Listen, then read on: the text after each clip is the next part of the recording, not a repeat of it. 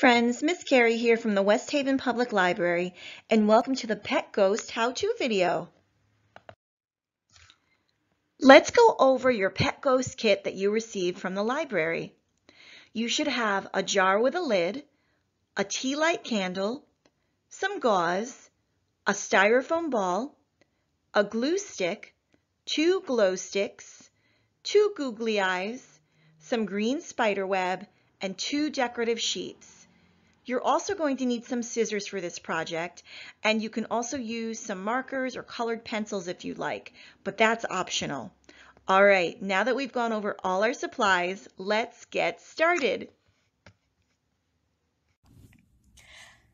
Okay, so the first thing we're going to do is build our pet ghost.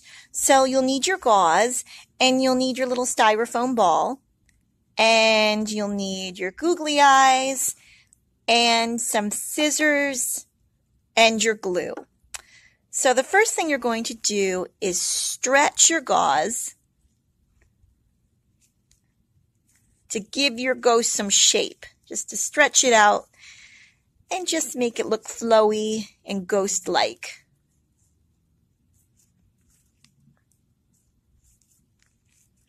And see, it's already starting to look like a ghost. If you'd like, you can use your scissors to cut the edges a little bit.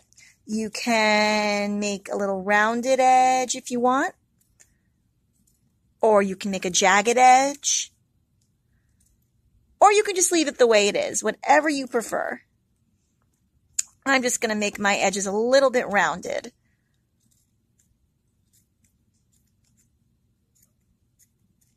And there we go. I'm just going to stretch it a little more. And then you're going to take your gauze and just place it over the styrofoam ball. And you can see it's starting to look like a ghost. There we go. And now if you'd like, you can glue on the googly eyes, or if you have a marker or a pen, you can draw your own eyes or your own face. So I'm going to glue some googly eyes on my ghost today. Oops. And there's my ghost.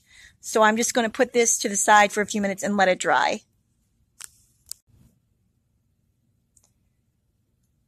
While our ghost is drying, we can start decorating our jar.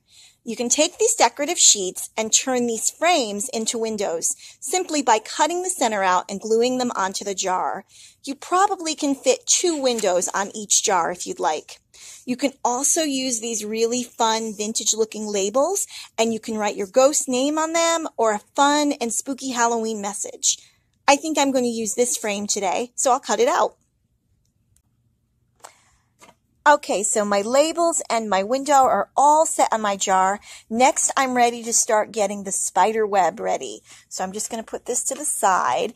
And this spider web's really fun. I think I'm going to take a little bit of it and just put it in my jar and make it a nice little bed for my ghost so he's nice and cozy.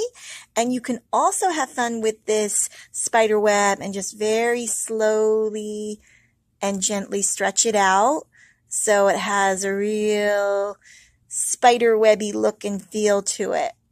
And then you can add this to the outside of your jar or put it around your jar just so that it looks really spooky.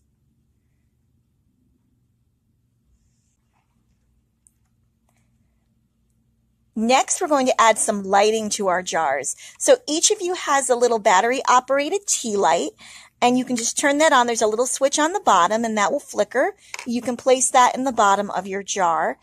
And each of you also has some of these little mini glow sticks. Now, these won't last very long. Once you activate them, they're only going to last maybe for a few hours. So if you want to use it, what you do is you just bend it until you hear a little snapping sound, and then you shake it, and then you see there's a little bit of glowing light inside. So if you like that glow stick effect, you can always get more glow sticks at the dollar store, and you can also place these in the bottom of your jar. Once you've added light to your jar, It's time to place your pet ghost in their brand new home. I'm sure they'll be very comfy and cozy. 2 things to remember about having a pet ghost. You may want to leave the jar lid a little loosened at night because they do love to float around. And they also love Halloween treats. Be sure to leave them something special on Halloween night.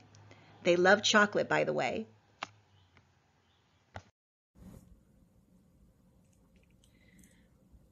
Okay, my friends, that's it for our Pet Ghost program.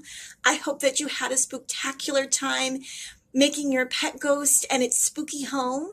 And I wish all of you a very happy and healthy and safe Halloween. See you soon.